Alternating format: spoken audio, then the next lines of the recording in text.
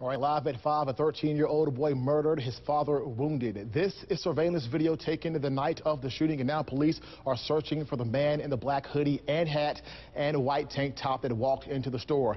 Police say the two suspects are Tony Clark and Tianta Clark. 16 WAPT's Emily Alexander talked to neighbors who can't understand why this happened.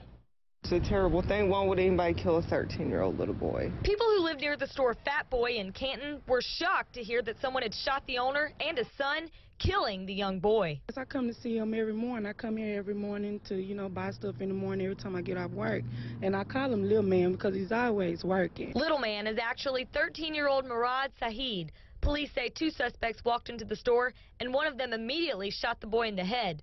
The suspects then robbed the store and shot the father, Fahad Saheed, in the stomach. An ambulance took him to UMC for surgery.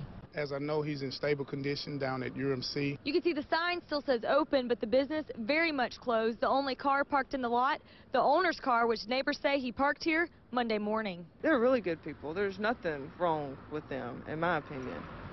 Other people might have had problems with them or whatever, but I never really saw anything that he was doing except running his business. The father and son are from the Middle East. Neighbors don't believe they had any other family here in the States, but say they were always warm and welcoming. I only knew them through the store, coming here every day. It's like a bun when you constantly see somebody every day. So it's going to be a hurtful feeling just to not see them in the morning time when I get off work. In Canton, Emily Alexander, 16 WAPT News.